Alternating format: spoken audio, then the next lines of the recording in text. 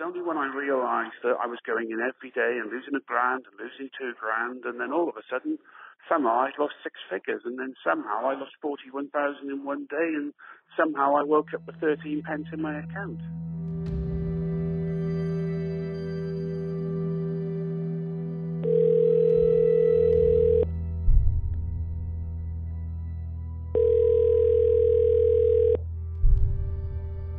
Well, I'm 55 years of age. I'm now a single mum after a relationship breakup. Sadly, I lost my only child 3 years ago, which did obviously have a huge impact on my life in many ways, and it was partly responsible for triggering a gambling addiction. When you're either an addict or being an addict or recovering from being an addict, your life can never be the same. It can really lie dormant until one day you either wake up and you've lost your mind or your money or both.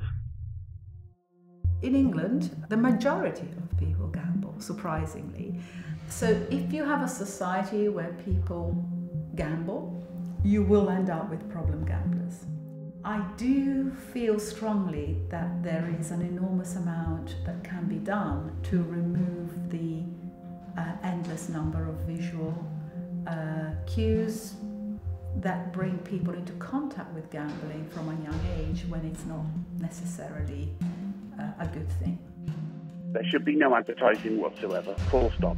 When we had the Football World Cup last year, it was absolutely obscene the number of adverts that were on when ITV were doing the fixtures, because the number of new customers that they were getting through it was really ridiculous, and the number of potential addicts that they signed up and lured in with free bets and false offers, again, very worrying.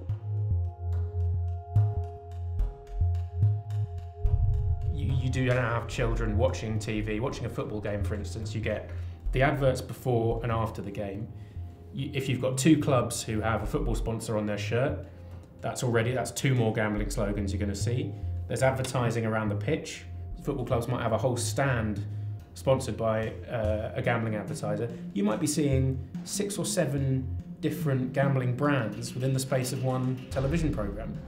So I think if we are seeing a rise in children problem gambling, it must be linked to that, and it must be linked to the normalisation of gambling within our society. If 16, 17, 18-year-olds who are gambling, an early big win can dysregulate their reward pathways. So at a kind of neuroscientific level, one of the worst things that can happen is for you to put £10 and win 1,000, or the equivalent, right? Whatever it is, much more than you put in. And there's research to back what I'm saying. It's a harmful thing.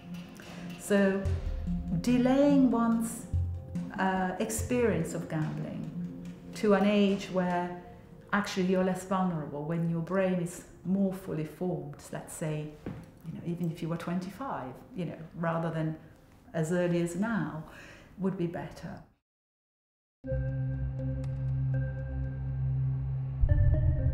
One of the things I notice from speaking with many, many families who've lost loved ones, they say that their children were bright, that they were intelligent, that they were full of life.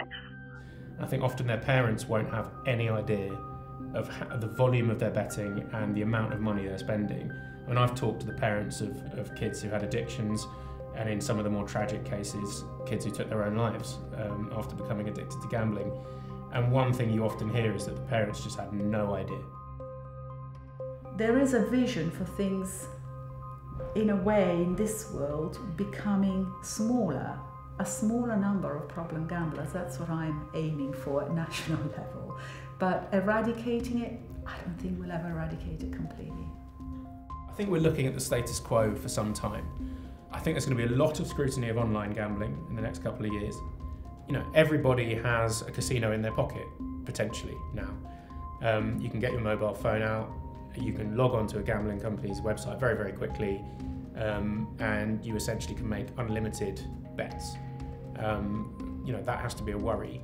If we don't have better reform within 18 months to 2 years, I would be so scared for people of your age and even younger. Even whilst we've had this conversation today, I can assure you there are people that have lost a week's wages, a month's wages, even a year's wages, people that are on their way to prison, people that are sadly on their way to their grave, and that must stop.